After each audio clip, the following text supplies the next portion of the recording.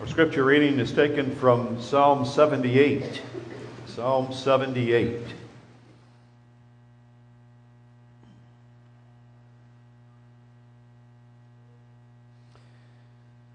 be nice to read the whole psalm. Obviously, that isn't possible. It's a very lengthy psalm. The main part of the psalm is the vow of parents and grandparents to teach their children. And then what follows is what they will teach them, the history of the church. We will read the first part of the psalm, and you're welcome to read the rest of it at home later today or this week, explaining what we will teach our children. Psalm 78. Give ear, O my people, to my law. Incline your ears to the words of my mouth. I will open my mouth in a parable. I will utter dark sayings of old, which we have heard and known, and our fathers have told us. We will not hide them from their children, showing to the generation to come the praises of the Lord, and His strength, and His wonderful works that He hath done. For He established a testimony in Jacob, and appointed a law in Israel, which He commanded our fathers, that they should make them known to their children, that the generation to come might know them, even the children which should be born, who should arise and declare them to their children, that they might set their hope in God, and not forget the works of God, but keep His commandments, and might not be as their fathers, a stubborn and rebellious generation, a generation that set not their heart aright, and whose spirit was not steadfast with God. And then what follows is a record of the history of Israel. We will end our reading there this morning at verse 8, and then turn also to Psalm 93. Psalm 93.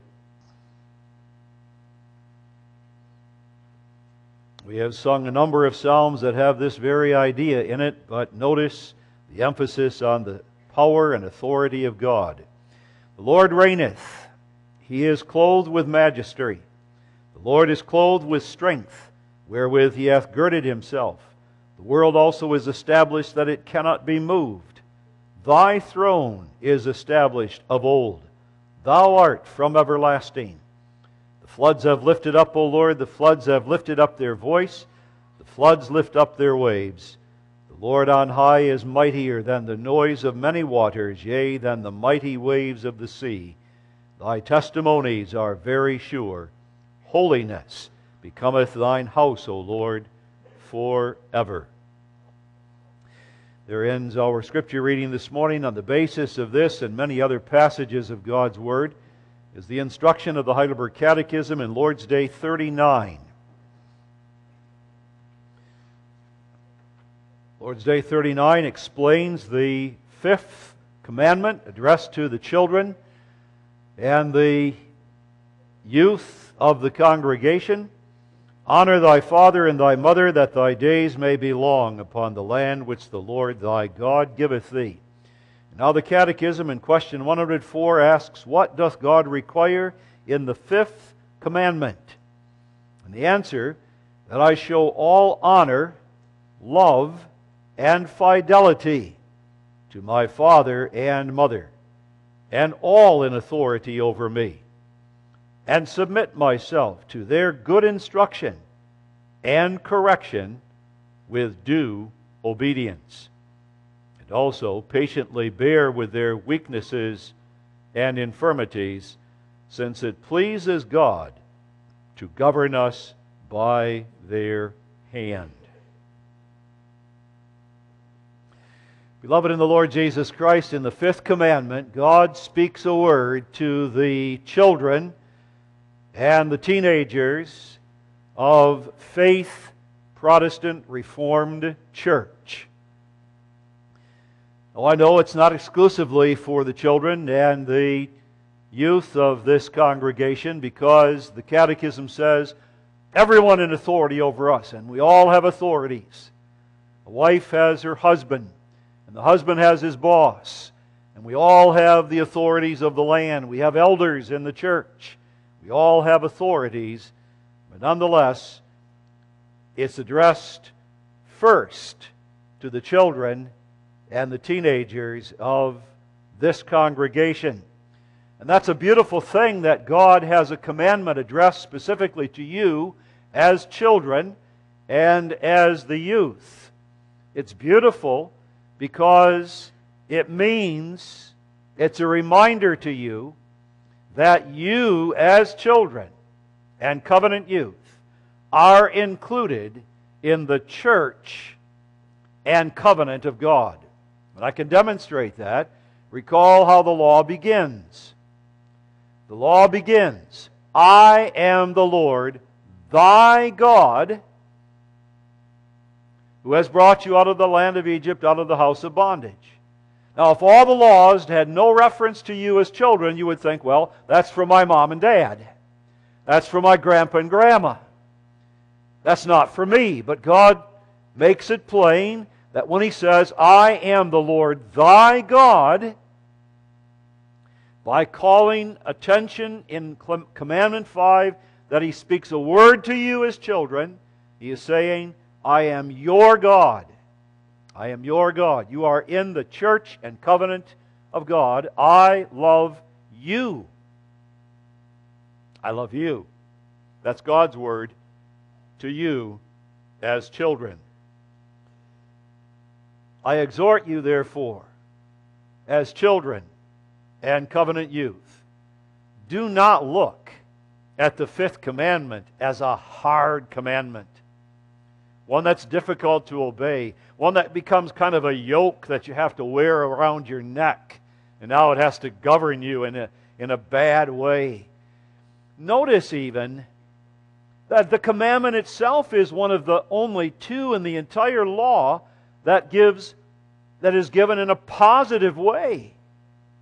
8 of the commandments start out, thou shalt not, because God is saying to us, I know that you are prone to this sin, and now I'm coming to you with a command, do not. And God could have come to the children also with this command and say, now don't disobey your parents. Or really, stop disobeying your parents. But He doesn't do that. He comes in a positive way. And that's the way we should look at it. A positive command that not only shows what's pleasing to Him, but shows us the way of greatest covenant blessing. The greatest covenant blessing. And the only way we'll experience a covenant blessing is in the way of honoring father and mother. This commandment, that this is first in the second table of the law, first table dealing with how we are to behave toward God, and the second, what duties we owe to God as far as the neighbor is concerned. This is the first of all that second table. It indicates, first of all, the importance of it. This is an important command. We might think it's far more important that we do not lie or do not kill or whatever the other commandments, but this is first. When you start to look at what does God require of me as far as my neighbor is concerned, this is first. This is most important. And in fact, if we do not keep this commandment, we will not keep any of them. Not any of them that follow, we will not. And that's obvious even from a practical point of view. It's our parents and those in authority over us that teach us the way that is right, that will show us that the other commandments must be kept. And if we will not keep this commandment of honoring father and mother, then the rest of them we will never keep. This Lord's Day also reveals something about God. All the commandments do. And this reveals that God is the one who rules. He has all authority. He has the right to tell us what to do. And now He gives us authorities over us. But He maintains the authority in all of life. Parents, elders, even presidents have authority only because God gives it to them. As we examine this commandment in this Lord's Day from the point of view of the covenant, we will notice two things especially. Surely there are more, but at least this. God gives parents to us as children for the sake of His covenant. Now that's pretty obvious maybe, because we have covenant families, and we have parents and we have children. That's part of the covenant. But He gives authorities, all authorities, teachers, elders, even the rulers of the land, for the sake of His covenant. Some advance the covenant deliberately, and others God uses to protect His covenant people, the rulers of the land. But He gives authority for the sake of His covenant. Secondly, the enjoyment of covenant blessings come only in the way of keeping this commandment. You will not enjoy the covenant if you refuse to obey father and mother. It's obvious that this is a fitting commandment as we consider as we have witnessed the beautiful sacrament of infant baptism. Because this is a Lord's Day, and this is a sermon addressed first and foremost to all of you children, and to all of the teenagers, the children, the youth of this congregation. We'll notice in this then under the theme, we'll take as the theme of this honoring authority as covenant people. We as covenant people honor authority. We'll notice in the first place that it's a God-given authority. Secondly, that respect for that is God-glorifying, and that's what we must do. Give a respect to authority that glorifies God. And then thirdly, that there is grace necessary, and that's something God gives us to keep this commandment. So we will honor all authority as a covenant people. And to understand that, we begin with this, that God is the one who gives authority. He gives authority to your parents. To say that God gives authority and that God gives us parents is really only due to the fact that God is God. He's God over all, absolutely sovereign and ruling over all things. And all authority and power is God's. That's what we sang more than once this morning, and that's what we just read here in Psalm 93. All authority is God's. He rules in heaven, and He rules over all the affairs of men. Authority is that. It's the right to rule. It's not, first of all, power, but it's just the right to rule. It's the right to make laws for someone, to make rules for someone, and those rules have to be kept. And someone who has authority has the right then to punish those who do not keep the rules. God has all authority. God has the right over every one of us. From the President of the United States to our parents to the elders of the church, God rules over all. He is God. He was before all things. Psalm 93, verse 2, Thy throne is established of old. Thou art from everlasting. Everything else has a beginning. You have a beginning, I have a beginning. Everything in the world has a beginning. God has no beginning. He is God from eternity. And from eternity, His throne is established. He created everything by the word of His power. They exist by His power. All power is His. God has the right, therefore, to rule, not merely because He is powerful, because with God, power and authority are inseparable. You can't take them apart. But God does have authority because He is God. And God does rule too. He rules sovereignly over all things. No one may question God and say, what are you doing? What are you doing? Why do I have this terrible tragedy in my life? What are you doing to me? No one may question God. He does as He sees fit in heaven and in earth. God demands that everyone in the whole world bow before Him and acknowledge that He is God and that He deserves to be feared and obeyed. You can take what the Catechism says and apply this first of all to God, that I show all honor, love, and fidelity to God. That's what we have to do, because He has all authority. He exercises that authority through Jesus Christ. Understand that. God has appointed Christ. Under Him, here's God with all authority. He has put Christ under Him to exercise all of God's authority. Christ is head over everything that God has made, including His church and His covenant. God does all things in and through Christ. He doesn't need to, but He chose to do that because as God eternally had this glorious plan, unchangeable plan, His determination was, I will reveal my perfections.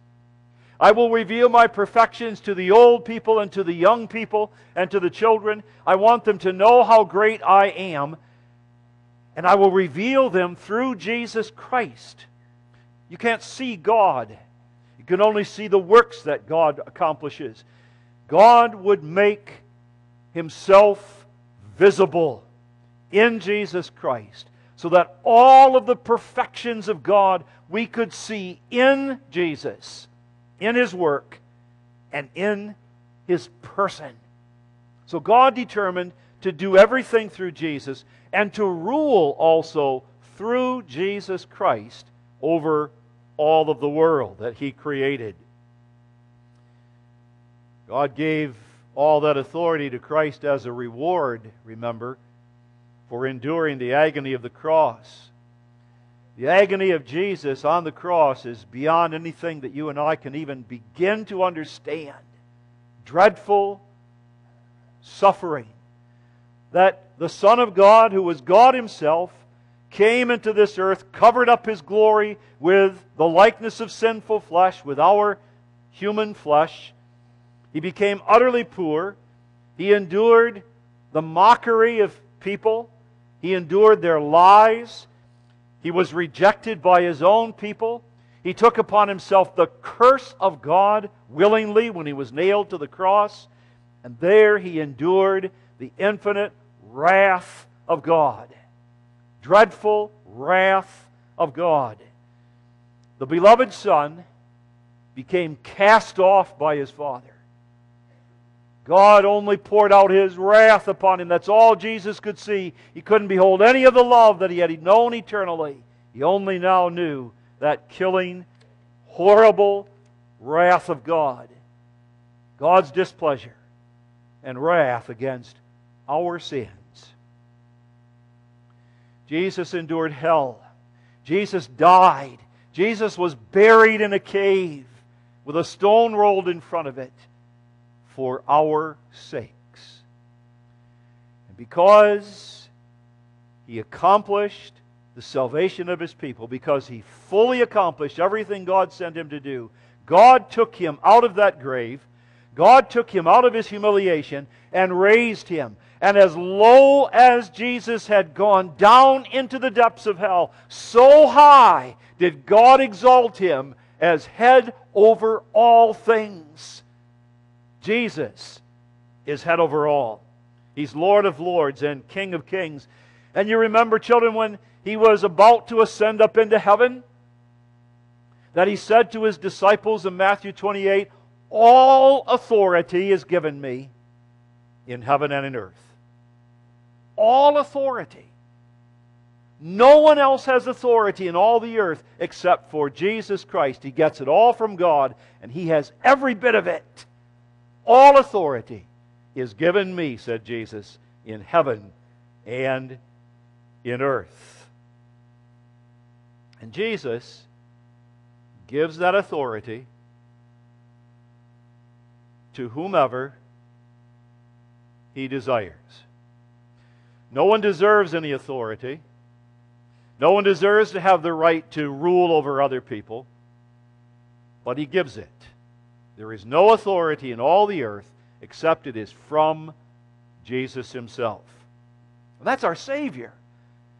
That's quite something. The one who saved us is the one who has all authority and gives it to people as He pleases. We know, too, that Christ is the head and mediator of the covenant. So now here's Jesus, our Savior, having all authority, and whatever He does as He rules, He has His eye on the covenant.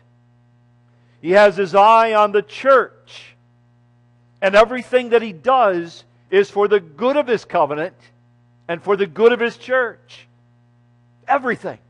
He never does one thing that would be bad for His church and covenant. Never.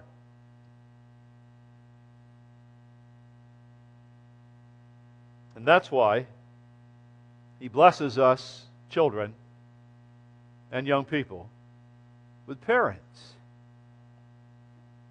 This is a blessing from Christ in the covenant to have believing parents. To have the believing parents that God has given us. It's not an accident. It's not a chance that you just happen to be born into the family that you are. Your parents got authority from Jesus Christ, and Jesus makes it known what authority they have over which children, either by birth or by adoption. He causes us to know, all right, these parents have authority over me. Christ indicates that. Christ shows these parents have authority over me. Those parents do not. They're not my parents. These are the ones that Jesus shows to me are my rightful authorities. They rule over me. They have the right to make rules for me. They are from God. They are a blessing. And they are a blessing because of what we saw with baptism this morning. Our children, you and I, as children, we're born dead in sin. We're prone to every evil way. God knows our sinfulness. And therefore He puts parents over us. Because He knows we are prone to go the wrong way. We're prone to sin. We need our parents. We cannot go on without them. Now that's indicated even again by the little baby that was brought up here today. This morning, when Phil and Laura got up, they had to wake the baby up and feed her and wash her and dress him, and put him into the car seat and take him into church and carry him up here. Little Seaton could not do one thing for himself. Not one thing. We ought to remember that. That's what we need. We need our parents to take care of us from the time that we are young. Not only physically, but it's the spiritual side especially. We need our parents to take care of us from a spiritual point of view. God has given us parents for the sake of His covenant. A covenant that He establishes with us as children. But now, if we are to live with that God in covenant fellowship, we have to know Him. We have to be taught about the beauties of that God. We have to be taught to love that God and to obey that God. We need parents. God has given us parents also that there may be a covenant family. And though that family is imperfect, there's sin there, yet there is in that family some pictures that remind us that God is our Father and we are His children. And therefore, Our relationship in our homes is a picture, is an experience of what it is to be children of God. God loves us, He cares for us, and He loves to dwell with us. Parents also teach us to keep the fifth commandment. Parents teach us, but parents sometimes can undo the very work that they teach. They're not always such good examples. Sometimes parents criticize your own authorities, teachers, right in front of you. And then it makes it pretty easy to disobey the teacher when, after all, mom and dad do not think that he or she is a very good teacher. Sometimes our parents can joke about getting a speeding ticket from authorities, or can be sarcastic about a president, or can complain about the boss. And that's not a very good example for us children. Sometimes parents can even destroy their own authority. And mothers can contradict father right in front of their children. And fathers can criticize mother and make it plain that they don't think the children rather need to honor mother. We do everything that the Catechism says we must not do. Parents are not always good examples. But they are to teach us, as children, to honor all those in authority. To honor them all. Honor parents, honor teachers, honor the elders, honor the rulers of the country as well. Because all those people have their authority from Christ. That's what they must remind us. God gives office bearers in the church for the good of the church, for the sake of the covenant, that there may be good order in the church, that the truth is preached from the pulpit here. They are to guard that all the poor are cared for. God gives these men that authority to care for the church, so that we will know God and be able to live in covenant fellowship together as a congregation, so that we can have peace and unity and grow spiritually. What a blessing to have elders as well as deacons. God gives rulers in the country. They are ministers of God for good. God gives them the sword to punish the evildoer, and God gives them the right and the responsibility to reward that which is good, so that there may be peace in our country, so that we can worship here today, so that you can read the Bible at home with your parents, so that you can go to school. The government is giving that ability to us by just maintaining good order in society. That's why we are to pray for them. One of the reasons. Even a husband is given authority over his wife for her good, for her spiritual good. And as well, that there may be right in front of us as children that beautiful picture of the covenant, Christ and His church. Every single believer must honor all those in authority, whether it's parents, teachers, elders, or rulers. You see why now? Because their authority comes from Christ. Their authority comes from Christ. And they are acting in the place of Christ. And enjoyment of the covenant in this life is related to obedience to this commandment. That's why they're given to us. And in fact, if we can't live in peace and honor those in authority in this life, how do you think we will ever live in peace and honor Christ, who gave them that authority? And in reality, of course, it's only those who do live in covenant fellowship with God, who can live in covenant fellowship with their parents, with the elders of the church, with their teachers, and even their authorities.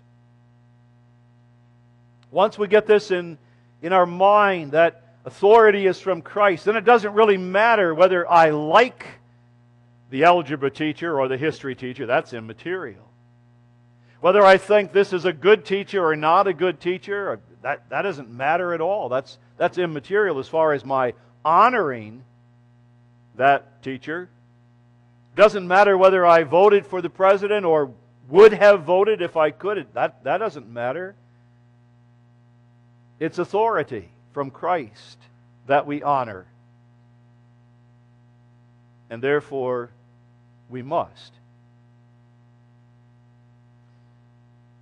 That's the only way that you can begin to have the proper respect. That's the second thing we want to look at, a God-glorifying respect. The Catechism says, how do you keep this commandment? That I show all honor, love, and fidelity to my father and mother. Let's look at those terms. Honor. How do you honor someone? Well, very practical terms. How is a basketball team that wins a tournament honored? How is the valedictorian of a school honored? They are set up, aren't they? They are talked about, and people will commend them what they have done. Well, that's what we do with parents. We honor them. They are above us. Not that we put them above us. God put them above us. But what we do is we are admitting it. We are agreeing to that. We are saying, yes, my father and mother is above me. My father and mother, they are not equals with me. They are my friends, but they're not my buddies. They're friends. They love me, but they're above me. That's what it means to honor, to acknowledge, to say, these people are above me, to honor them. We are to honor our parents and all in authority. We are to love them. You cannot keep the fifth commandment unless you love them. If you do not love your parents, if you do not love your teacher, if you do not love your elders, if you do not love the authorities in the land, you are not keeping this commandment, to love them. Love is not just a silly, emotional, warm feeling, but love is a choice. Love is a matter of the will. And it's a specific choice that says, I will seek the good of that person. That's how love manifests itself. I will seek the good of that person. And then if it's a believer, I will not only seek good, but I will seek fellowship with that person. I want to be close to that person. I want to enjoy friendship. This is a matter of our will. This is a decision. I choose to seek their good and to draw close to them. We make every effort to do that.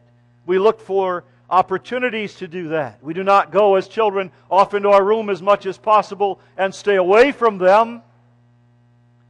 We do not, when the elders call, say, well, I'll return the call when I feel like it. We seek opportunities. We want to be close to those. We want to be seeking their good and loving them. We must honor, hold them up, love, seek their good, and seek their fellowship. And fidelity. That will lead to fidelity. Fidelity means simply to be faithful to someone, to be faithful. Husbands and wives must show fidelity to each other. They must be faithful to each other. So must we as children be faithful to our parents, not turn against them. It means that we are true to our parents. We do not speak against them to their face. We do not go around and complain about our parents to our classmates or our friends. We are true to them. If someone would say something bad about our parents, we defend them. We are faithful to them. That's what it means to show fidelity. Now, the manner of doing this is very important. How are we, as children and young people, to show all honor, love, and fidelity to our father and mother and all in authority over us. You must see it. Actions speak louder than words. It's not enough merely to say it. You must show it. It must be, therefore, from the heart. I know the world is able to honor father and mother. They can have a special Mother's Day and a special Father's Day. But that's not enough for us. For us, it's 7 days a week, every week of the year, showing honor, love, and faithfulness to father and mother and all in authority over us. For God's sake. That's the only way that it's from the heart, is if I do this for God's sake. Not that I show my really sweet side to Mom because I want to get on her good side, or that I will honor Dad greatly because I'm looking to ask a favor, or that I will honor Teacher from the outside because I want to have a good grade, or honor the boss because I want to get a little bit more money out of him if I can. Those are all false motives. I must do this because I love God. It comes out of that I show honor and love and faithfulness. And because God has set this one over us in our lives. And that's why we submit. The Catechism brings that up.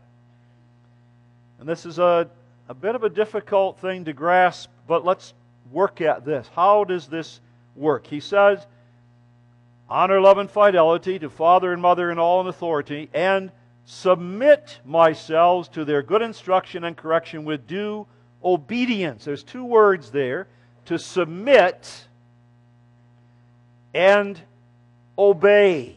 Two related terms, but there is a bit of difference.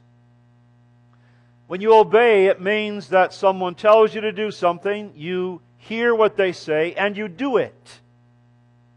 And then they can say, well, I'm glad to see you obeyed me. You did what you were told to do. Or if I told you not to do it, you didn't do it. You obeyed me. Submission is broader and deeper. Submission normally includes obedience. But submission really includes everything that this Lord's Day is talking about. It means that I put myself under someone deliberately. I put myself under. That's what it means to submit. I submit myself to their good instruction in an orderly way. It includes then that I would honor them, that I would obey them ordinarily. It means that God requires that we always submit to authority. Submit yourself to every ordinance of God. Every single one. Of man, rather. Every ordinance of the King. You must submit always. Not to submit would be to rebel against the King. Now here's the difficulty. You must always submit.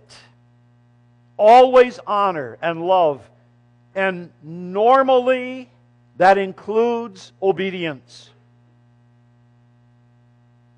Unless the one in authority would want you to do something that is sinful.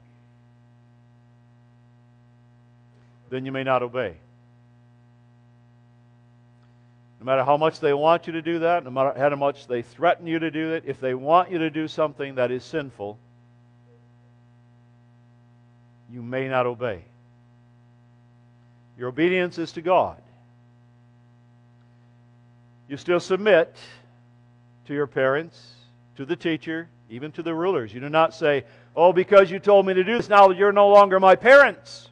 I don't have to listen to anything that you say any longer. No. So long as they have authority, we submit ourselves. But in that instance, we may not obey.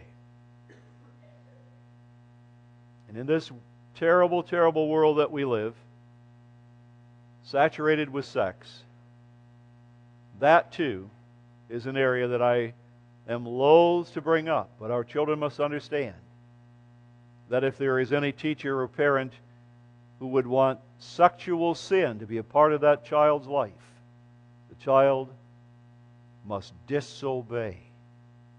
Must disobey.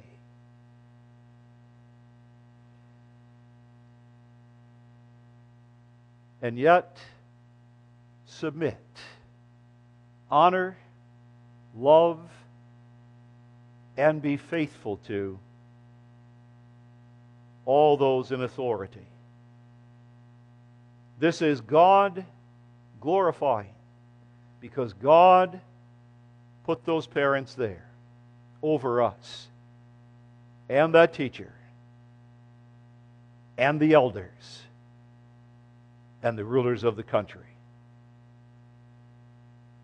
And especially under wicked authority. Then we must keep this commandment too, because when the authority is wicked and we still honor them, then the whole world can see a difference in us. They can see the grace that God has given us. Because that's the only way that we will ever keep this commandment, is by the grace of God. The fifth commandment is contrary to everything in my nature. I have the nature of Adam and Eve. And when Adam and Eve were told by God, now there's a tree over there, the tree of life, you eat of that. The tree of the knowledge of good and evil, do not eat of it. And Satan knew exactly what to do. Look at that tree over there, Eve. It's good for eating, and you can be like God. Oh, that's rebellion. And she took it. The tree was good to eat, and she wanted to be as God. She didn't want to have to listen to God any longer. That's the nature that I'm born with. That's the nature you are born with. And the baby that was baptized this morning has that nature too. That's why baptism is a sign of the washing away of the sins of that nature. It won't be long, and this little boy will show the rebelliousness in his nature too. That's what we're born with. So it is our natural inclination to disobey and to dishonor, to set ourselves up. And the only thing that can tame the wretched power of our rebellious nature is God's sovereign grace. God's grace. That changes a heart that is hard and stubborn and rebellious, and makes it soft and pliable and willing to will after God's will. God's grace. The grace of God flows to us from the cross of Jesus Christ. In the cross, Jesus Christ Himself learned obedience. He knows how hard it is to obey. When there are wicked authorities over Him, He still honored them. He kept this commandment. Even when the wrath of God was pouring out upon Him, He kept the commandment. He honored His Father perfectly. He knows how difficult it is. He gives us the grace that we need to be able to honor our parents and our teachers. And the Catechism understands that too, that it's not easy. And that's why the Catechism has to say to us, and also patiently bear with their weaknesses and infirmities. Yes, every single father and every single mother has weaknesses and infirmities. Every teacher, every elder. And God's word to us is, patiently bear with that. Maybe there's a temper. Maybe there is an inability to do something as a parent, as a teacher, a weakness that you can see. And our nature likes immediately to go to that and say, see, you see why I don't have to listen to that person because that's the way that person is. We need grace. And grace will enable us patiently to bear with the weaknesses and infirmities of those who are in authority over us. And be content. Be content. This is what God has given me. I'm content with that. Pray for them if you need to. I mean, if it's coming to that point where you are really struggling to bear with someone's weaknesses, pray for them. Absolutely. Pray for yourself first, that you are able to bear with their weaknesses. And then pray for them. For our mom and dad. For the teachers. For the elders. But you understand, this is the only way that you will experience the blessing of God in the covenant, is by keeping this commandment. And God emphasizes that by adding even a blessing, the only commandment with a blessing added to it. Honor thy father and thy mother, that it may be well with thee. That's part of what we've been talking about. And that thou mayest live long in the land which the Lord thy God giveth thee. And for Israel, that picture was Canaan. But we know, of course, that long life is heaven. But there's the experience of that already here in this life, in the way of obedience to this commandment. In our homes as children, we can enjoy covenant life with God through our parents, through the family life that God gives us, and in the classroom at school, and in the congregation when we are submitting to those who are in authority in the home, in the school, and the church, especially, but also in the world. This is the way that God causes us to enjoy the blessings of heaven already, now and here. So honor thy father and thy mother, that it may be well with thee, and that thou mayest live long in the land which the Lord thy God giveth thee. Amen. Let us pray. Father in heaven, we thank Thee for Thy commandments. They are good, and they are perfectly arranged to bless us in our covenant life with Thee. We see this morning, especially in this commandment. Apply it to our hearts, every one of us, that we live gladly in obedience to authority for the name and sake of Jesus Christ. Amen.